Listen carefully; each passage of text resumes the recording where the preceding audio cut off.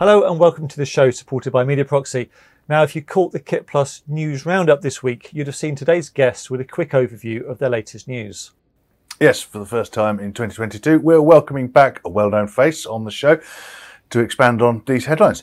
So, big welcome to Bryce Button from AJA. Hi, Bryce. Good to see you. Hi, gentlemen. Great to see you guys too. Always wonderful to be back on the show. So, thank you for having us today to talk about our new announcements.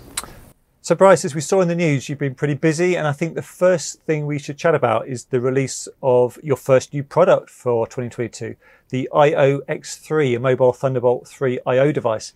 Tell us more about this. Yes, indeed. It's great to be launching a brand new device here early in 2022. And this is the IO-X3, as you mentioned. It's a brand new Thunderbolt 3 enabled I/O box.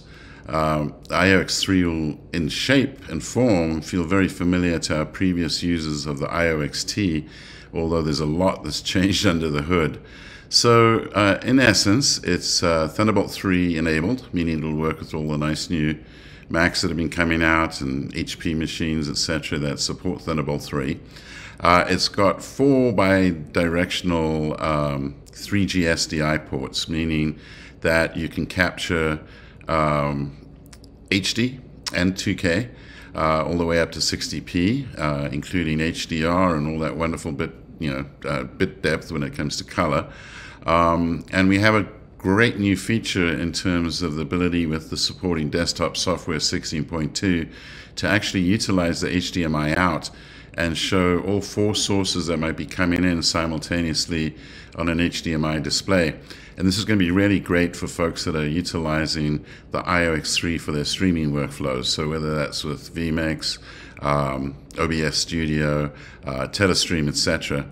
You're also going to find that it supports a great range of LUTs now in terms of the ability to deal with cube support. There's also a great feature allowing up to 30p for 12-bit, which is again helpful for people that are doing sort of high-end work projects that require for color, 12-bit RGB paths, etc. The box also supports up to 16 channels of SDI if you bring in audio over, and combined with AJA Control Room, which is part of our desktop software that we'll talk about in a minute, the ability to utilize H.264 files for both capture and play out with AJA's free software control room. Really nice device, a very familiar form factor, the ability to utilize analog audio with your mixers, etc.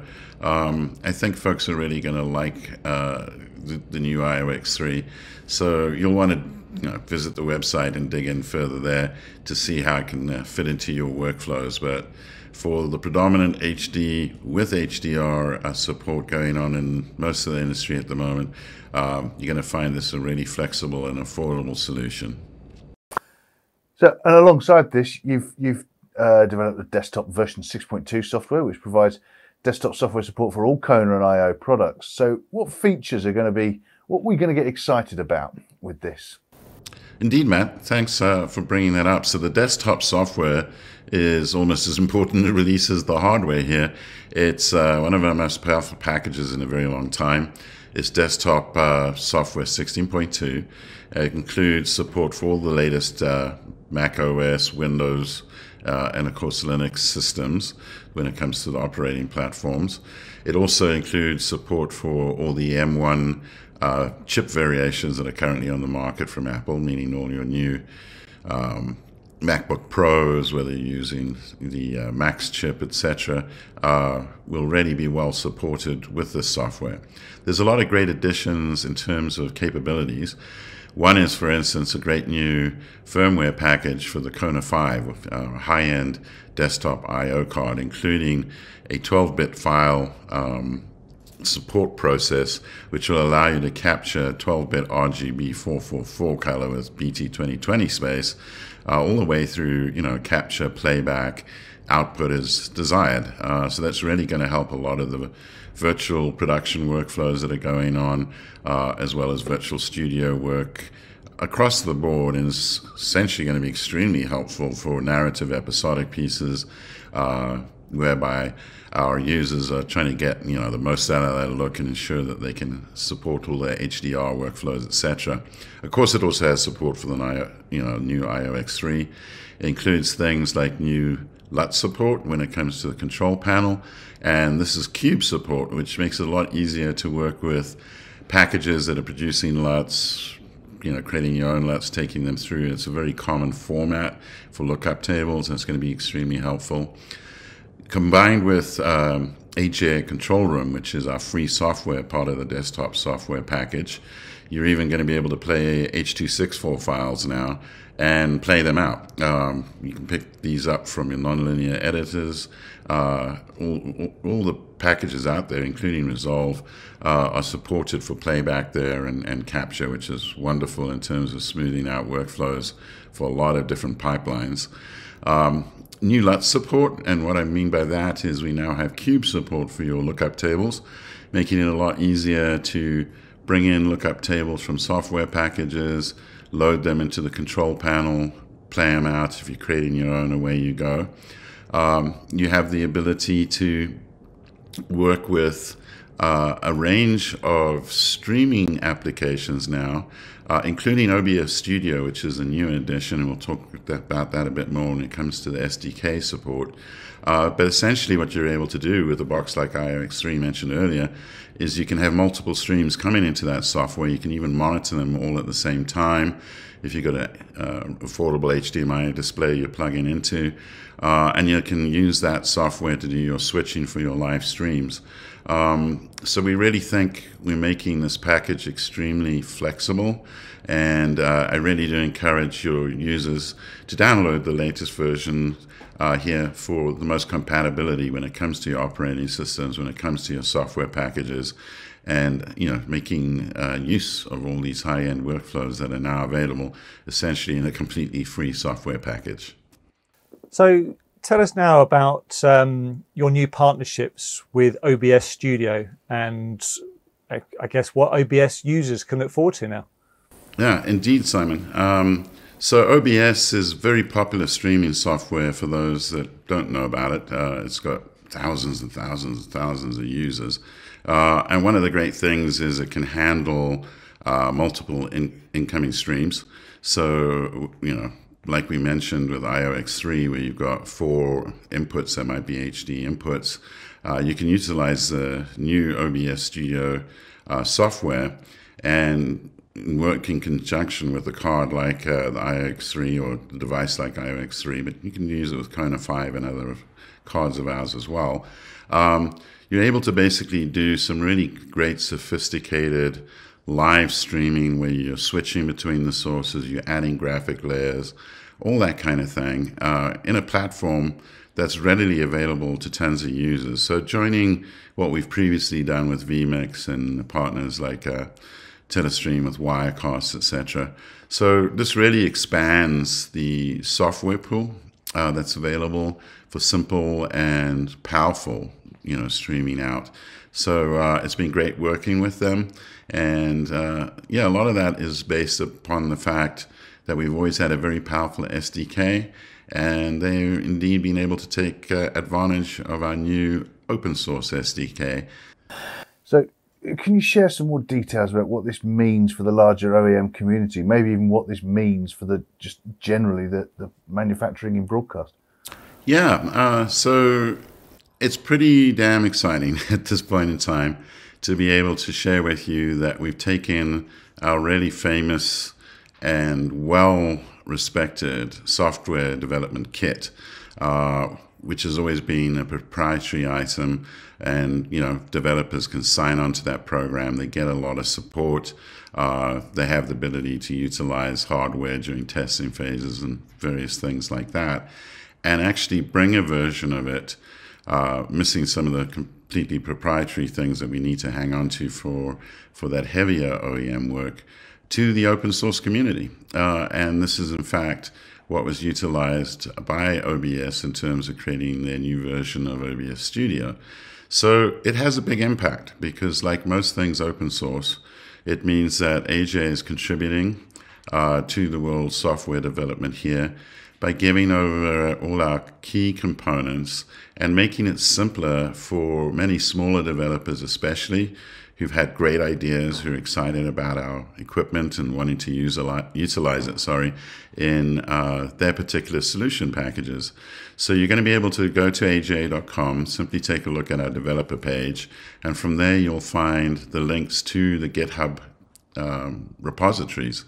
And you can utilize the software completely freely, and try and put out your really exciting ideas without any cost. Obviously, if you need more sophisticated support and the rest, then we'd encourage you to sign up for our full developer program. And with that, of course, there's a slight cost, but you're getting AJ support and the ability to deal with our engineers directly. But in terms of expanding the usage of our products across the market, and for many developers that like to experiment and try, nothing stops you from bumping up from the open source version, of course, further down the road if you find you really want to utilize some of the highest end features that AJ makes available. But this is going to be really great for the developer community. I think it's wonderful that we can be contributing to this open source universe and making sure that all of us enable solutions that really work for a wide range of needs.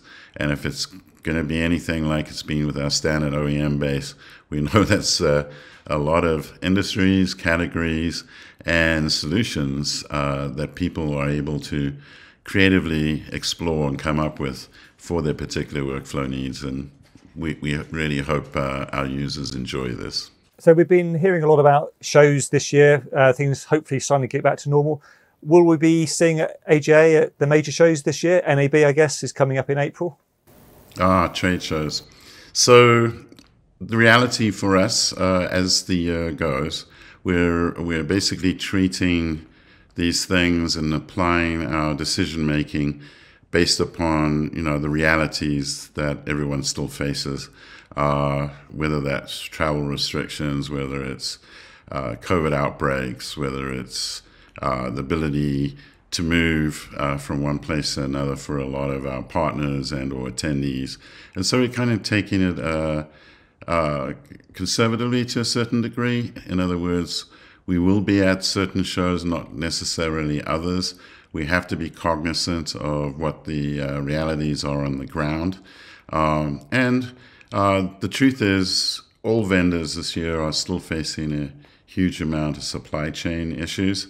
What makes sense, and what are you trying to achieve with each particular event? Like many companies, we'll be pursuing sort of hybrid experiences where a certain amount of our activities will occur online and a certain amount in person where it makes most sense. So when it comes to each show, over time, we'll be letting our channel know and our users know what the scope is of our involvement with a particular show. But I do think people are thirsting to spend more time around each other again. It's always nice to be able to see a bit of equipment in the flesh.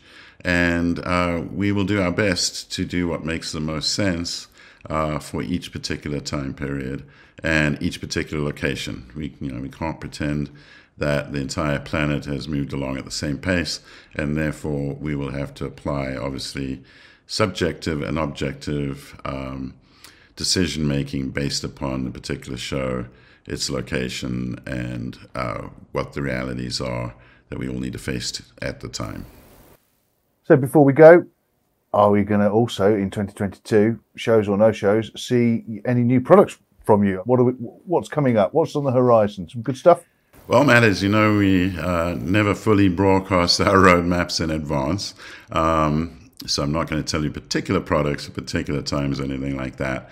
But I think when it comes to AJ and all the themes that we've been exploring for the last while, including things like HDR, and by the way, over the last week here, we just did release a new version of mini-config software. And so for any of our users, especially who are utilizing our HDMI to SDI or SDI to HDMI converters, including Half-Life 4K Plus or Hi-Fi 12G, for instance, a lot of these mini converters have been augmented, especially around HDR workflows and things like Dolby Digital Audio. with some great new features, the ability to take what's coming from either the SDI or HDMI source and convert them, whether it's over SDI VPID metadata, or taking an HDMI source with its metadata and making sure it stays clean automatically into an SDI feed. So it'll do all that for you, as well as give you the ability to override, because on occasion you want to make some particular tweaks, especially if you're working on set, that kind of thing. And also some great new audio support in the Dolby side in terms of pass-through with Dolby Digital Plus, Dolby Digital, and even Atmos audio. So that's great for, you know, people needing to transfer the surround sound capabilities in its clean form, as well as a couple of other enhancements that work across like our 12GM with dual link support and that type of thing for effectively making sure that you can handle different types of connectivity if you happen to be utilizing 3G SDI, even though it's a 12G SDI capable box. So great amount of new features there. I think, as you might be able to predict, we'll keep augmenting our great new gateway products, whether that's the Bridge NDI 3G, the Bridge Live. These are really essential products when you're trying to centralize and work remotely to feed out to remote, with the ability to add new features and so on. These boxes certainly give us great platforms to keep building on. Streaming is going to continue to be really important, and you can expect a couple of new items in that arena. But yeah, we'll continue to keep exploring. There are many different ways to skin the IP cat, for instance, and as brutal as that may sound. And we'll be sure to be there with various options available as well. So, you know, the key thing to do there is just keep watching AJA.com. Look for our announcements on social media, or follow our RSS feeds off of the website. There are numerous ways to keep in touch with what AJA is up to here. Thank you, Bryce. Always good to get an update. And of course, do check out aja.com for all the information that Bryce has been talking about. Thank you very much to Mediaproxy for their support of KitPlus TV, and thank you for watching. Don't forget, you can listen to all the KitPlus interviews on our podcast. Just search for KitPlus in your podcast directory, or head over to kitplus.com/podcast. We'll see you next time.